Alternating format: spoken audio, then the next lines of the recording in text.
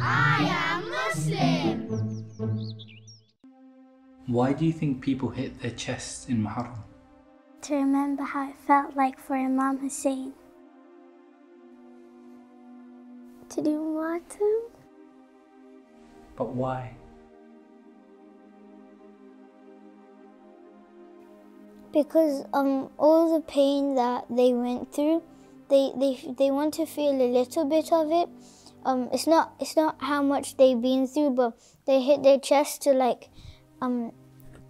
say that we love you and we'll do anything for you, like die in the way of Allah like you did, inshallah. To feel the pain of Imam Hussein, how and his brother, to feel the pain how they got murdered. So they can feel pain? Yeah. Because Imam Hussein experienced a lot of pain with family and himself. And they really love their moms and babies, so then they hit their chest.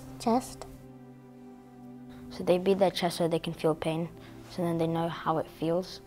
Yeah, but a lot less than how Imam Hussein felt when his family died and when he saw what happened to his family. And how the ladies felt when they were whipped on the way to Sham. Did the ladies in Karbala also hit their chest? Yeah.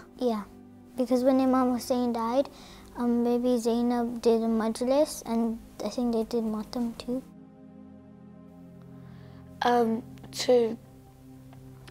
People beat their chest to feel the pain of Imam Hussein when he got murdered.